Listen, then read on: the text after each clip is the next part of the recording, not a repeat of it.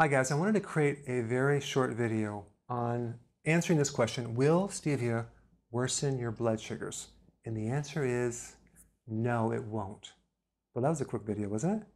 Well, let me just tell you why real quick.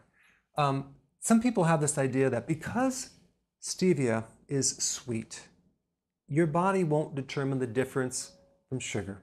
So it's going to trick your body and think that it's really sugar, and then it's going to raise the blood sugar, and then insulin is going to bring it down, so you're going to end up with hypoglycemia, and then the adrenals are going to pump up adrenaline and cortisol, and it's going to be really bad for your adrenals. That's not going to happen.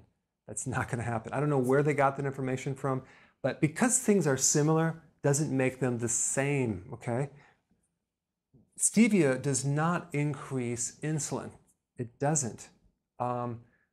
Stevia, if it comes with maltodextrin or sugar, that might be a problem. So just make sure that you get plain stevia without the extra stuff.